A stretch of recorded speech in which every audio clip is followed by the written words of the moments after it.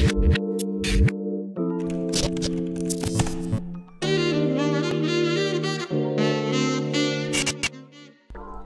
miss a beat, join the notification squad by clicking that bell. You'll get notified every time I upload a video, and be sure to join our Discord to talk and get help with your code. Hello everyone, my name is Sebastian and welcome back to a brand new video on TheSourceCode channel. Today we are going to be learning about objects in JavaScript. So to make some stuff we might need to use a lot of data. And objects are a way to really easily store groups of data that should be combined with each other and that kind of stuff. Let me just show you what I mean. So let's say we want to store data about a person. So let's say Bob is a human and we want to store his skin color. And we will say brown, and then we would have to say hair color is black, eye color is blue.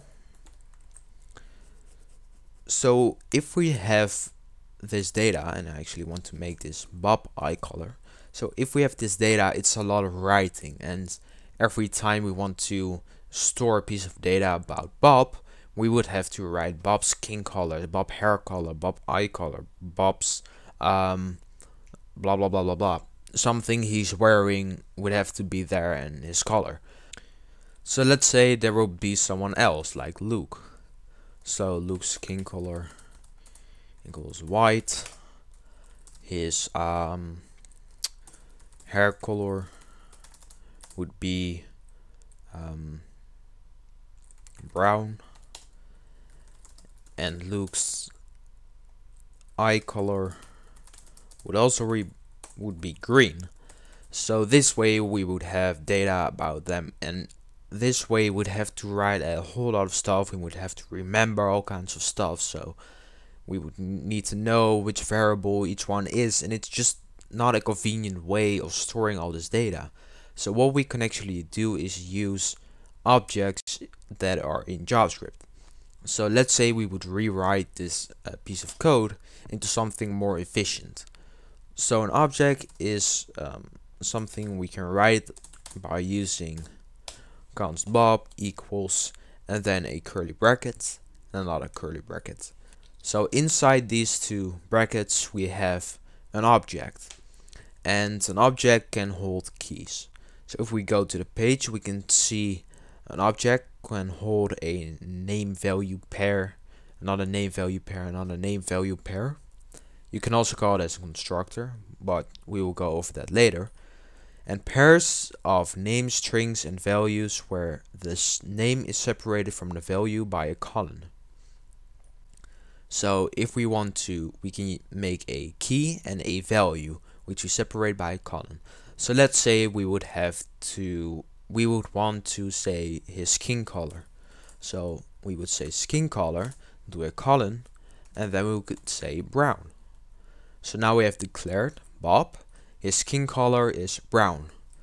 So let's say we would log Bob.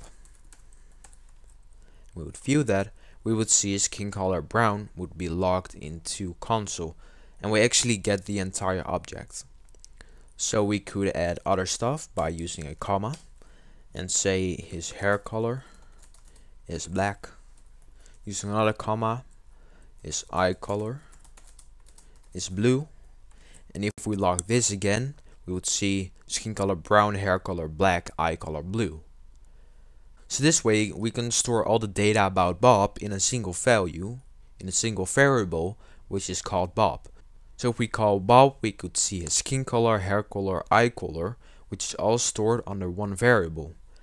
But let's say we would want to see his skin color and we don't want to see the entire object. We can do that by calling Bob, let's say dot, and as you can see it brings up right away which kind of stuff we can use. So we have eye color, hair color, and skin color. So let's say we want to log the skin color. We say Bob dot skin color, And if we do this, we would see brown gets logged into console. So we can see that we can access values from our object by using a dot and then the name of a key.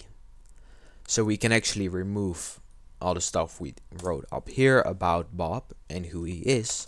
Now we can say const look equals this stuff, and would say skin color is white, his hair color is brown, his eye color is green.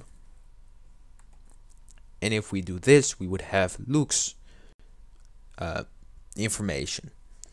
So instead of writing all this nonsense which takes up a whole lot of variables, we used 6 variables, and now we wrote it in just 2 variables, which is a whole lot shorter.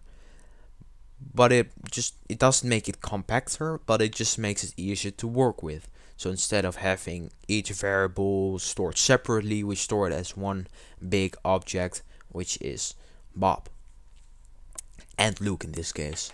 So we could say console.log Luke, and we would see that all the information about Luke would get logged into console. Now what if we want to change this later on? There is a way to do this which is quite easy, and that is by using Luke dot and then the name of the key you want to change, which is in this case eye color, which I want to change because I don't like the color green. We want to say blue. So we can just call Luke.eyeColor equals blue, which works the same as just editing a variable. One thing special about objects is that even though we declared Luke as a constant variable, which shouldn't be changed, we can actually change the contents of the object that is stored under a constant variable. So if we do that, we would see eye color is now blue, even though we declared it as green, but we changed it to blue, so it will be blue. So let's say we want to add something to the object from Luke. Instead of writing this entire script again, we could just change the contents of Luke. So we could say Luke dot, and we would say his current shirt color is orange. So we say Luke dot shirt color, which isn't declared yet, equals orange. So what that does is it gets Luke's object, and it will go in there and it will see shirt color isn't defined yet, and it will add shirt color for us with the value that we provided. So if we log that, we would see shirt color is right here and it's orange. And one thing I want to add is let's say we don't want to have shirt color separately. What if we want to make a section for the clothes? So what we can do is we could say clothes, and we can add an object inside of an object. So if we log this first, we would see that clothes is another object which doesn't have anything in it yet. And what we can do is we could say shoes is Nike shoes. We have Nike shoes. So if we go into console, we would see clothes, which you can open. We see clothes with shoes equals Nike. So we now have an object inside of our object. So we have the object Luke, and we can get the value of the key clothes, which if we do that, we would see logs shoes Nike, which means we have another object which is the same as Luke, which we can use dot shoes on, which would log Nike. And this would work the same for, let's say, saying shirt color equals orange. Oh, let's not do this. Let's log clothes, and let's say look at shirt color.